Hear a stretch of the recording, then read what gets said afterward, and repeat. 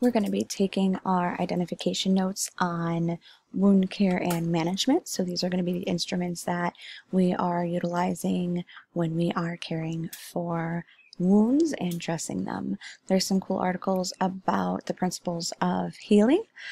So I definitely encourage you guys to read those.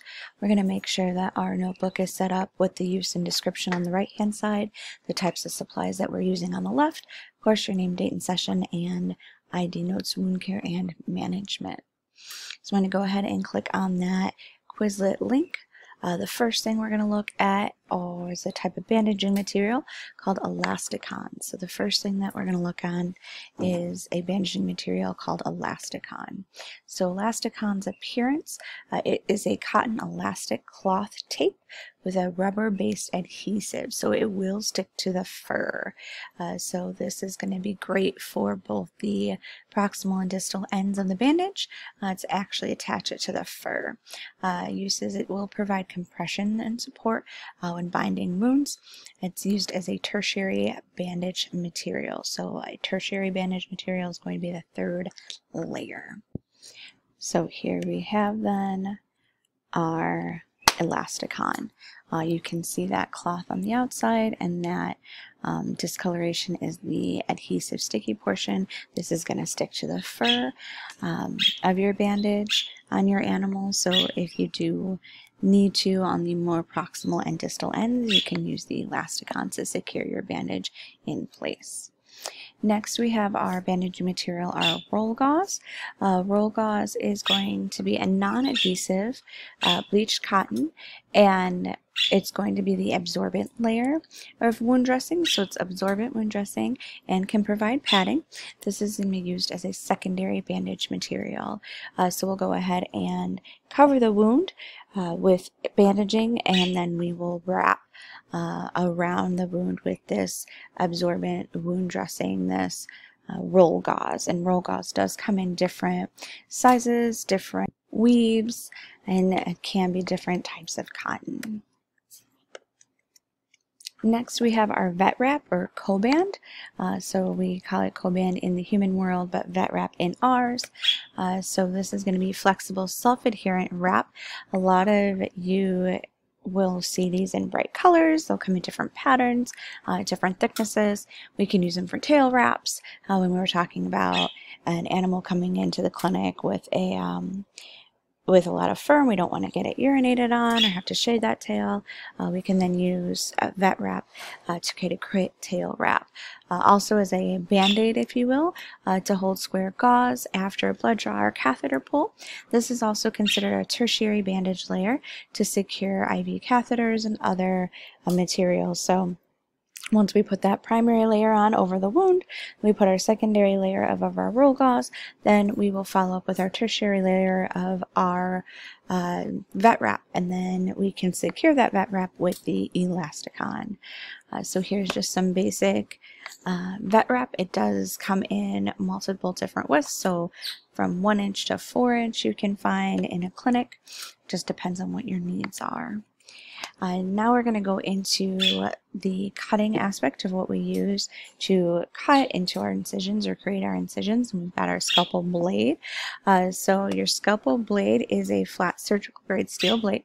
The shape will varies on the blade number and purpose. So we actually have different blade numbers, and those numbers are different shapes, and the shapes again are different purposes depending on where you need to get to and what you are cutting, because your different organs are going to have a different tension. They're going to cut differently because the flesh is made differently.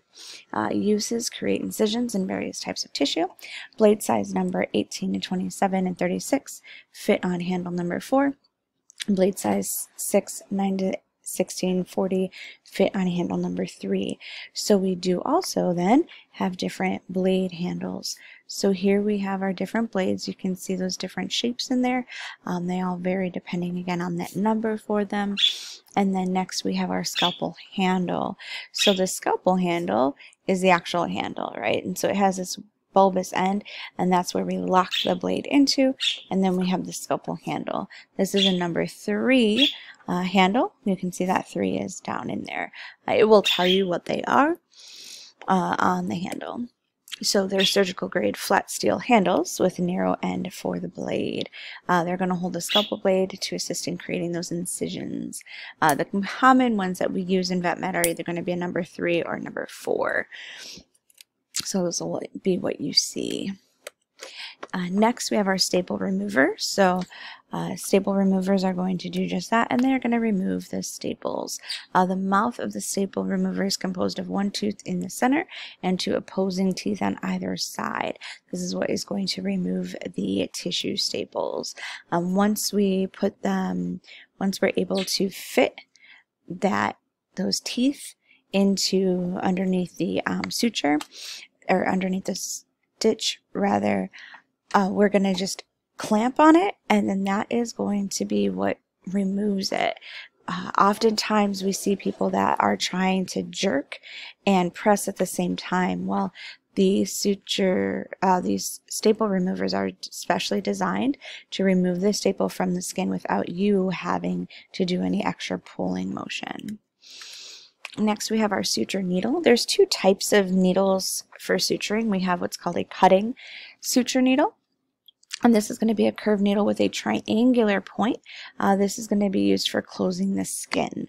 All right, so we want to use this for skin closure, and the triangular point is going to assist in breaking through that tough skin on the outside. So here is your triangle, and you will see that on the boxes when you are getting your suture needles out on the packaging, so you know the difference. The next is a taper suture needle. So the taper suture needle is going to have a curved straight point. More so what you think of as a typical needle, designed to minimize tissue damage.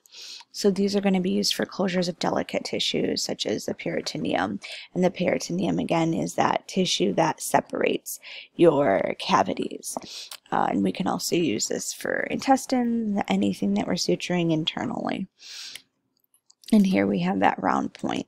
So that's how you'll see that picture denoted. It'll be a circle and then the dot in the center for a taper needle. Next, we have silver nitrate sticks.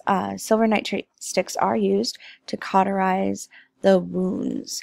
So if you have an animal and you've trimmed its nails back too long and they start to bleed, you can use the stick to cauterize it.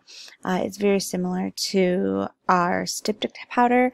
It is just using the nitrate to do so. So the silver nitrate sticks are going to cauterize that wound, and there they are. So you can see those things are going to cause that caustic reaction and cause the kind of cauterization of the wound. We use these if it's a little bit more bleeding, and it's also that kind of preference, right, of what tool we want to use. Next, we have tourniquets. So with tourniquets, we can use those to stop blood flow if need be, and also help us retrieve blood. So appearance, it can be a rubber hose with a clamp to control tightness, or thin flat piece of rubber, also cloth with a tightener on it. The uses are to constrict the blood flow from vein and arteries and can prevent traumatic bleeding or assist in occluding vein for a blood draw. We also will see the hemostats can be kind of considered as a tourniquet when you're inside and clamping off various veins. So here's the rubber tourniquet. There is a little piece in the center that tightens and then releases that tourniquet.